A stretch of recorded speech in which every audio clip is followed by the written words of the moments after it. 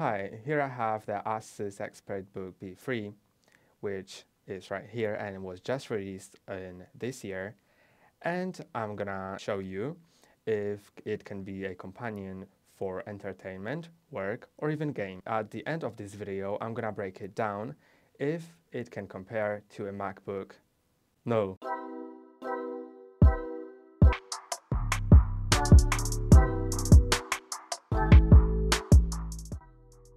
So first let's talk about the processor, which is a very important part in this laptop since it has the newest generation Intel Ultra 5 125H, and it has the pros of this processor are excellent multitasking with hybrid cores. It has 4 performance cores, 8 efficiency cores, and 2 low power efficiency cores, which gives us up to 14 cores.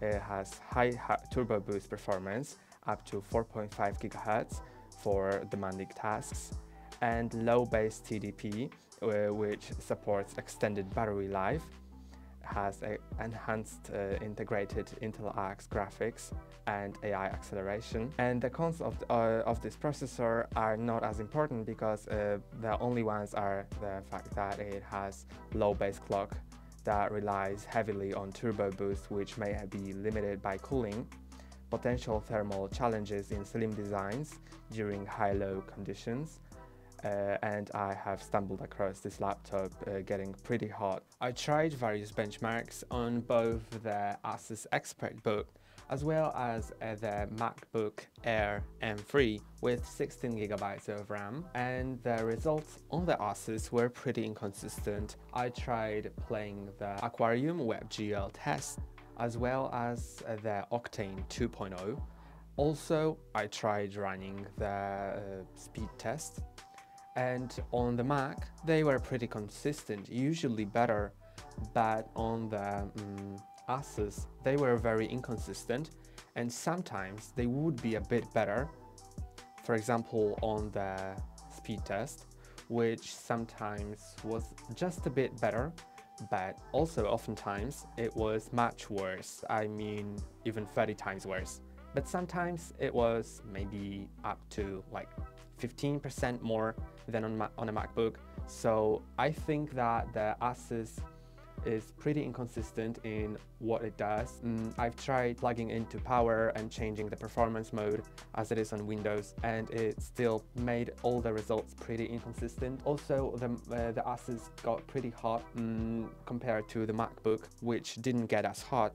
Later on, I tried running the Geekbench and Cinebench tests on Geekbench, both CPU and GPU, and the results were a bit worse than the MacBook results.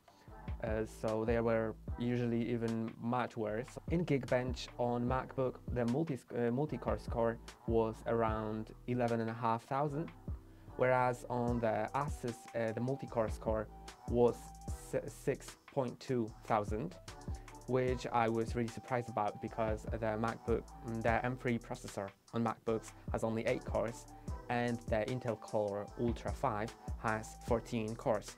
Also for GPU, there was a big difference between the Mac and the Asus, because the Asus scored almost 17,000, whereas the Mac scored almost 32,000.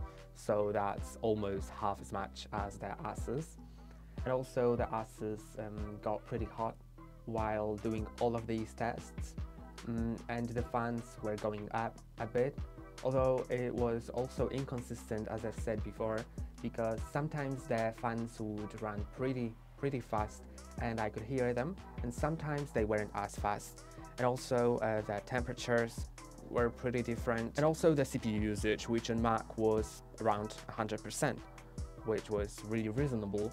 On the Asus laptop, no matter if it was plugged in or if it was in the balanced or performance mode, it was always less than 60% of the usage. On Cinebench, we also had a bit of a problem since on Mac it just, as I clicked on start, it started running. On the Asus, it was preparing itself for about 2 minutes, and the results were also different because on Mac it scored 598 points, and on Asus it scored only 237 points, which was quite disappointing to see since I really believed in this course.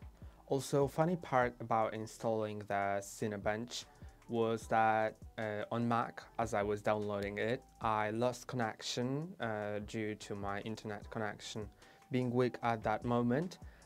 So I had to download it 3 times and redo the whole process. And then I had to install it. And on the Asus it worked just fine, but the installing process was much longer because the extracting of the files took way longer, and I was able to download the file on Mac 3 times, where on the Asus it was still processing the extraction. I was able to install the file on Mac, and on Asus it was still processing the extraction. On Aquarium WebGL test, Mac was consistent and had always 60 FPS even on the highest settings, where on the Asus laptop it was on the highest settings, ranging between 35 and sometimes even 9 FPS. The results for Octane 2.0 also were pretty different, and you can see them now on your screen. The charging speed is advertised as speed or rapid, but honestly I think it's just normal. The manufacturer says that your laptop can be charged up to 50% in 49 minutes, but that's a very normal score, and the battery life is actually quite good. Now about design. I really like the fact that it does not copy MacBook, which is pretty uncommon these days. Most of the thin laptops, which are often called notebook or ultrabooks, they often just copy MacBooks in every detail. Here it is pretty different, and in this slim chassis there was space for much more ports than on a MacBook. On the left side it has the Ethernet port, and also even a smart card reader, which I don't see too often, but it's an office laptop, so maybe it will be a really good feature. And on the right side we not only have 2 USB-C ports, but also the Kensington lock, and 2 USB-A ports, HDMI port, and the mini jack. And also at the back here we have the SIM card slot, and the laptop also has built-in eSIM chip, so you can either put a SIM card or eSIM. And I really like the fact that you can open it up to almost 180 degrees. I have noticed that it doesn't open fully and doesn't lay flat on any surface that you put it on. But also it has a weird hinge that you can see here. It also doesn't lay flat. I really like the material it's made of. It has a really premium feel and just looks and feels nice under your fingers, but it's not fingerprint resistant at all. It leaves fingerprints that are really hard to take off later. So I don't really like this fact, but also the MacBooks have it, and many laptops that just look great leave lots of fingerprints. It weighs just 1.4 kilograms, which is 3.09 lbs, and is light enough to carry all day. You can have it in your backpack, and it doesn't make your backpack much heavier. Also is compact and slim, 1.99 centimeter profile that slides right into your bag. Large touchpad gives you more room for gestures, swipes, and precise control, which I really like on laptops. I don't really like the laptops that have small touchpads which are even off-center. Also, I have noticed that this touchpad doesn't recognize accidental touches. If you're, for example, typing something on the keyboard, it works like on a MacBook. It just doesn't recognize your palm while you're typing. The laptop also has a fingerprint sensor, as well as the camera that allows you for face recognition, so you can set them up easily and then later on unlock your laptop pretty fast. Also, the camera has a switch that allows you to just quickly cover it, and that's really great for those who just want privacy. if they are not on a meeting on Zoom or Teams. So you can just cover your camera app, and then when you're on a meeting, you can easily uncover it. The screen on this laptop is 14-inch. It is 1920 by 1200 pixels, which equals to 16 by 10 aspect ratio, which I think is much better than the 16 by 9 because it allows you to have longer websites shown, and also the taskbar doesn't take much space. It has the matte cover, which reduces glare and reflections, and it's the IPS wide viewing angle, which allows you for consistent colors across all viewing angles. But unfortunately, it lacks a bit of color coverage.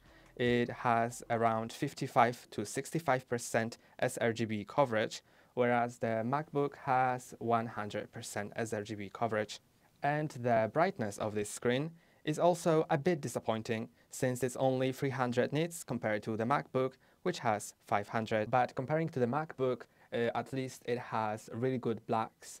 On Mac, they appear sort of bluish or dark bluish, whereas on this Asus, they are completely black. So answering the question if it's a MacBook killer, it is not, but for a reason. It is a different category of a laptop, since this is a business laptop, which has more features than a MacBook, but lacks performance a bit. It has different features like the SIM card slot, also eSIM installed. It has the smart card reader, and has the fingerprint reader, the face recognition, the camera cover. All of these are, besides the fingerprint reader, are not on a MacBook. It is also important that it has a Ethernet port, which allows you for smooth Zoom meetings, downloading files in rapid speed, and also for any other thing that you may want to do, like watching videos 4K.